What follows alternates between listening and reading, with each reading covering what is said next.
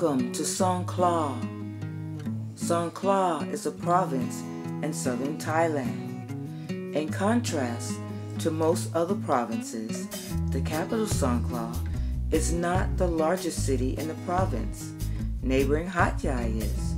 The population of Songkhla is approximately 163,000.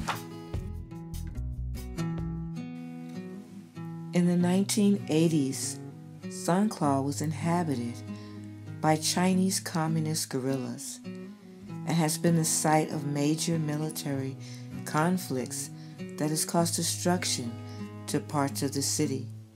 Today, those signs of conflict have all but vanished, but not from the minds of some. Therefore, it is advised that before traveling to the south of Thailand, you check any travel advisory warnings.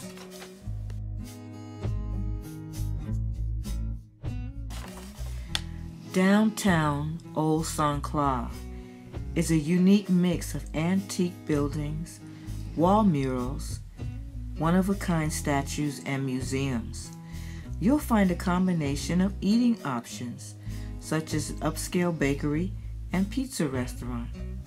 Songkhla is also a fishing town, and you'll simply be amazed at the sight of the humongous ships on the dock.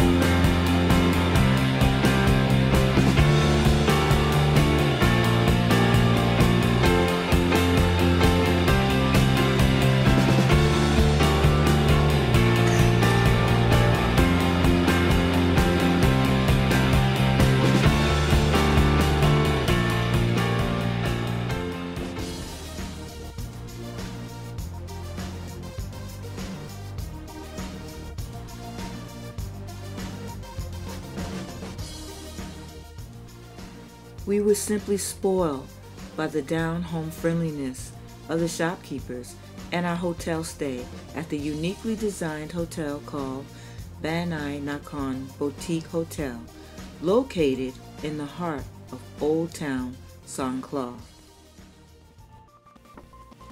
This hotel's owner/designer obviously drew his inspiration from travels abroad. The style of the decor was, in my opinion, shabby chic. The meal was outstanding. Not only was it delicious, it was beautiful to look at. A few of the amenities offered by the hotel was bicycles to ride around town. Also, umbrellas, just in case it happened to rain.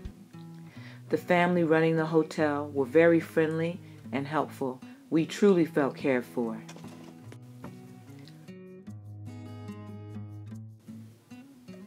Within the boundaries of the city of Songkhla is Cape Salmonella Beach, the most popular beach in the province.